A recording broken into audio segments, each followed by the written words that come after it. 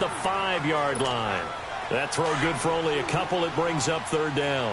And, partner, I think that was a great example that not all tight ends are created equal because everything was right. Got the completion, but he's not one of the more dynamic guys in the league. And he'll get into the end zone. Touchdown, Minnesota. In for the score. And the Vikings find a way to stretch their lead.